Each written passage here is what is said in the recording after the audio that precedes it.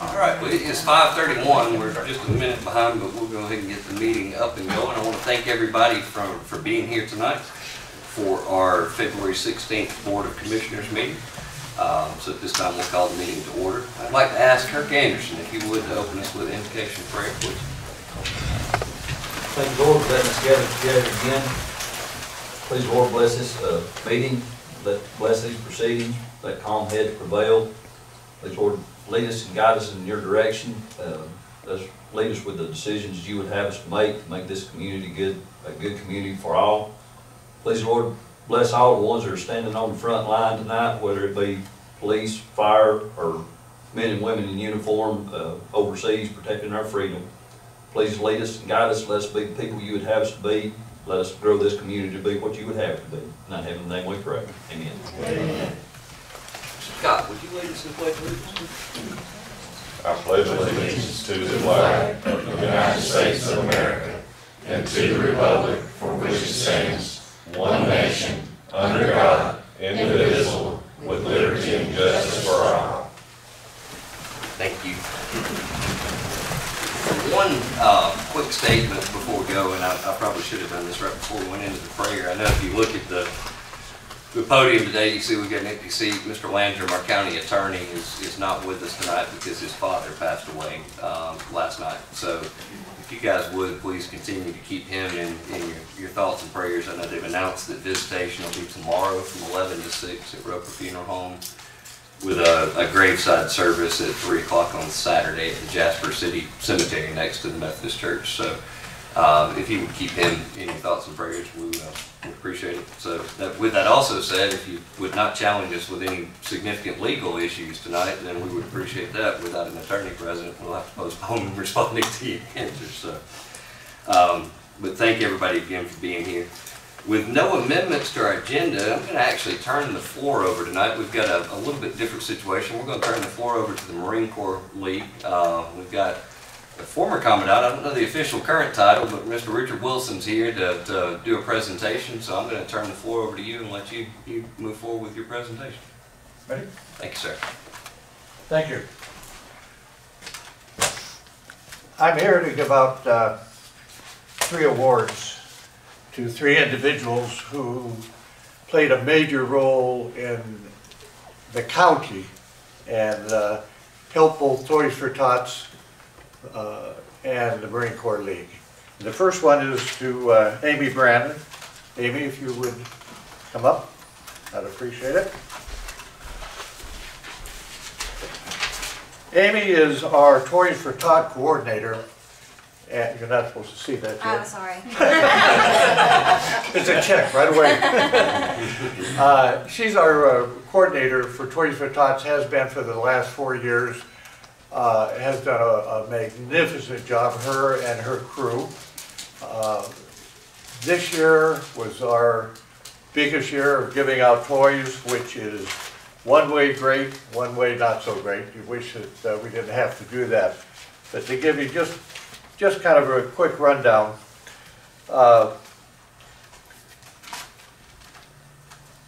Amy, like I said, has been for Toys for Tot coordinator for 4 years. We spent this year in donations $26,079 for toys, and that all stayed within the county because we bought all of our toys in the county. Money that was donated was $28,455.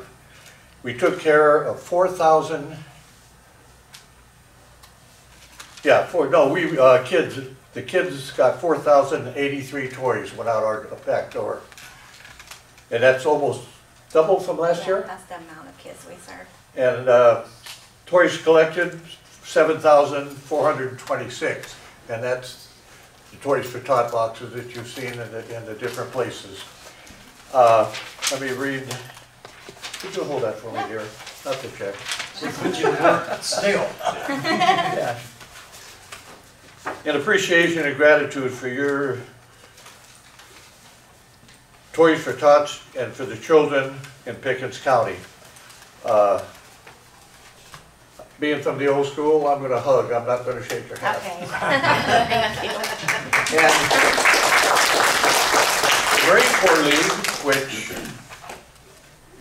I won't say run Toys for Tots, but it's tied in with Toys for Tots. Going to give her a check so she can start her next year campaign for $2,000. Wow. Yay. Okay? Thank you, dear. Love you. Amy, Thank you. thank you for all you do, honey. Thank you. I wish I knew you were gonna give it to me, so I look.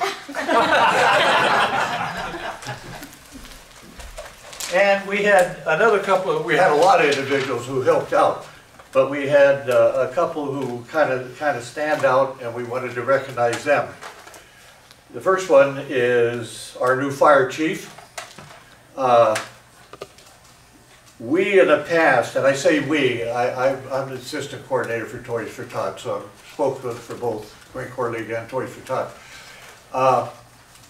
We never seemed to get into the fire department places and get our boxes in and get help. Ken came on and joined the Marine Corps League because he is a Marine, and opened up the fire department for us. So hopefully next year, year after, and after, it'll get bigger and bigger and bigger. I know Ken's here because I saw him. Right here. And we appreciate your help so much. And of course, that goes, and very important to Marine is the raising of the flag of Iwo Jima. Thank you, Ken. And last but certainly not least, this gentleman and his team have helped us this year. Just unbelievable the things that they've done. Over the past years, Georgia State Patrol, Post 28, has been a major help in Toys for Tots. They help us at Walmart. They have their people standing out there, their troopers, rain, snow, we've had it all. They're out there helping us, collecting toys and money. And they've just done it year after year. One year they brought in a helicopter just so everybody, the kids and parents could see, something different than a helicopter. That was the year that we had the snow and it was miserable, but we got it done. So if our State Patrol gentleman would come up, I would appreciate it.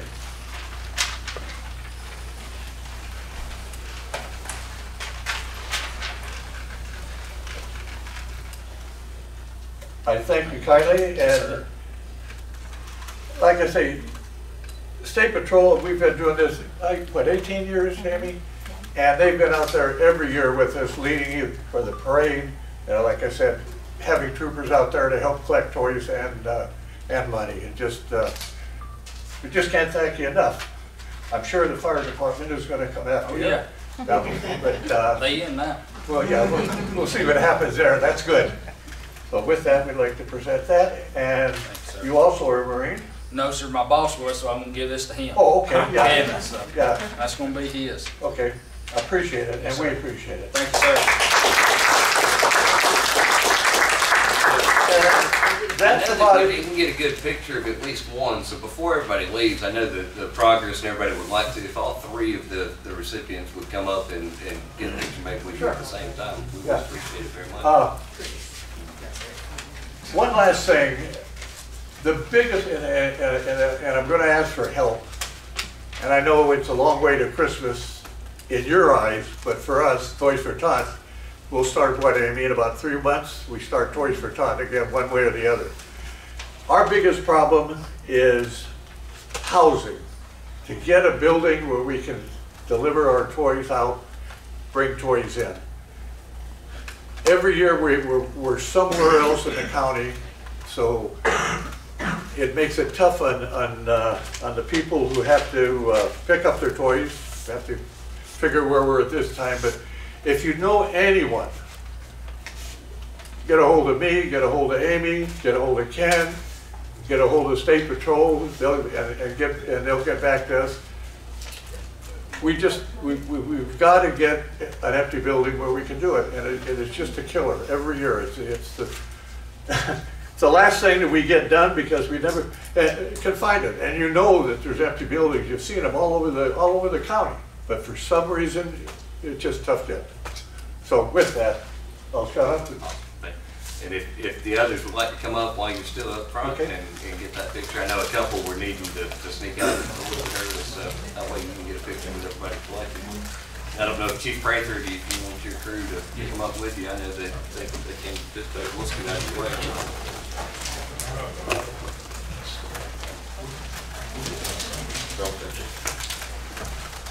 You good with that picture? Dark side.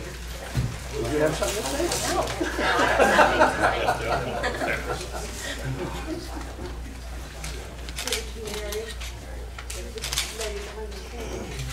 That'd be good, thanks.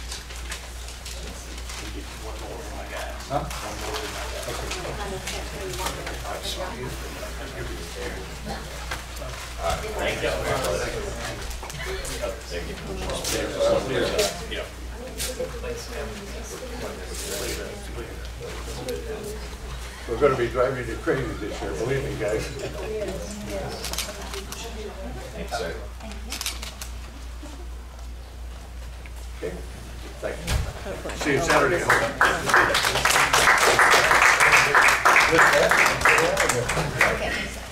So with that, I'd like to thank you guys for what you do. I know you're here to recognize others for what you do to provide toys for our children.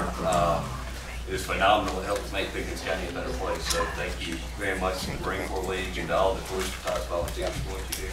It's fun and it's gratifying. It makes you feel good when you hear some of the stories that come out. You know you've done something for a child on Christmas. As they say, every child deserves Christmas. Thanks, sir. Thank you. Thank you. I needed, there were a couple that had said they had to sneak out right after, so I was wanting to make sure that we gave them that opportunity to get the picture and move on. We have no items on our consent or old business agendas for tonight unless you've had anything. Okay, so we'll move straight into new business. New business is actually, it's to authorize chairman to sign documents to transfer tax sale properties to the land bank. These are properties that are owned by Pickens County that were through tax purposes were moved into the Pickens County name. The land bank authority actually exists to have an opportunity to try to sell those to get them back into the digest.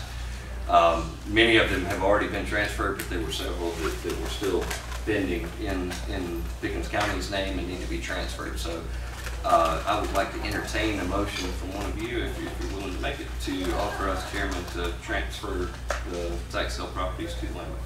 So moved. So I have a move. Do I have a second? Second. Move in a second. Any questions or discussion on that? All right, no questions. All in favor? Aye. Unanimous ayes. Have it. Motion carries. Next items are action items, which is to approve the minutes from our last meetings. On February the 2nd, we had both a regular meeting and a work session. I know the minutes were distributed to each board member prior to tonight. Hopefully you've had a chance to review those. If so, I'd like to entertain a motion to approve the minutes as presented. So moved. Second. Move in a second. Any discussion on that? All in favor? Aye. Motion carries. At this time, open up the floor for guest comments. Any guests that have comments you'd like to make, we'll try to limit those to 3 minutes, but we'll open the floor up. With no guest comments, we may have one of our shortest meetings in history. Okay, anybody make a comment? You definitely can. Yes, ma'am. All right. So I was curious about what you guys were thinking about with green space and parks in Pickens County. Kind of a vague way of phrasing it. So. Well, you know, we're growing a lot. Mm-hmm. And I think some of you guys have run on wanting to preserve green space. And I know that I think most of the residents here want to keep it more green, and we don't want to get too big and overwhelmed like Alpharetta or Woodstock, where they're building everything on every inch of ground. So I was wondering if there's some kind of planning for extra, you know, keeping green space and maybe incorporating some more parks. I know that comes with people with land that may want, or purchasing it, or people who may want to donate land that they, or that kind of thing. That happens quite often. And I'm bringing it up because I worked for a big park system in Ohio. And the founders, way back in the 1880s, they dedicated land around Cleveland, Ohio, and it's called the Emerald Necklace. And it really provides a nice thing for that community and the veteran communities up there, because it keeps people's property values up. And they vote every year on the, well, they vote whenever there's a levy to keep the parks and keep them going, because the residents see the great benefit and it keeps their property. And everybody wants to live around the parks. Right. So, and also I used to work for National Park Service, Fish and Wildlife, and Forest Service. So I'm all about green spaces and parks, and I'd really like to see and be involved in kind of keeping Pickens County so it's not so overwhelming. One part of that would love to invite you to be a part of on Monday night. They'll have the next meeting that's the comprehensive plan update. The comprehensive plan is where a lot of that information is kind of laid out as far as future plans, long-range plans, things that we're doing. The board has entertained multiple, every month I believe, some conversation about purchasing property and trying to do what we can to try to find a way to identify how do we expand it. We have been focusing a lot of our attention on trying to fix the one major park we have, which is Roper Park, to get it up to date. So if you notice the lights that have been going in, we've got plans for the walking path and some other things to get it improved before we start trying to expand into other territories. But we've been looking at other property, trying to have discussions about that as well. The county also owns a significant amount of land off of Burnt Mountain Road that was some of the mountain properties that were there where the trails are, that have been moved into a protected space under a conservation easement that is there to try to ensure that they're protected as well. We're constantly in conversation as how do we take the next step beyond, and finding the funding is obviously always the biggest issue. I know some counties have a park bond that they put in place, which is a millage that's assigned, and that's a conversation that's been had as to should we consider that. We're currently using a percentage of our SPLOS that was passed prior to any of the three of us coming onto the board, but that 10% of that SPLOS is going to parks. But when you review the pricing, when we originally did some different pricing, the cost estimates go significant. So we're trying to look at, okay, can we make passive parks throughout in different areas of the county to do it. We do plan on continuing to take action. We're just trying to finish the project that we've started first before we move into the others, so that we don't have a million different things. And I hope I'm speaking collectively, but I'll turn it to, I know this is something everyone's been passionate about. I would say too, if you know anybody that wants to donate land for a park, we would love to donate. Well, just so you know, if I ever win the big lottery, I'm gonna buy a big chunk and donate. We would love to have that conversation. But I will, but I'm happy to also, you know, be involved in a part of that, because I have some time and energy, and it's a passion I have. And I have some experience in it too, having worked with those kind of folks. And so I'm ready to put my energy where my mouth is and support it, not just squawk about it. Yeah, Chris referenced the comprehensive plan meeting. That's this coming Tuesday night at 6 p.m. Sorry, Monday. Monday's Monday. the 20th, right? It's the 20th. Yeah. At 6 p.m. downstairs in the Pickens room. So we would love to have you there. There was a community survey that went out back before Christmas. Okay. And at this meeting, we're going to review the results of that community survey and kind of get a gauge of where the county wants us to go as far as development goes. Right. We'd love to have you there. I'll be there. All right. Can I get your name, please? My name is Rosine, R-O-S-E-N-E, Rushman, R-U-S-C-H-M-A-N, Benedict, B-E-N-E-D-I-C-T. Thank you. Thank you. You're welcome. Thank you. Any other comments? Well, with that, I'd like to entertain a motion to adjourn. So moved. I'll second. Move in a second. This meeting will be adjourned at 5:51. We didn't get 6 o'clock. Thank you. No, don't have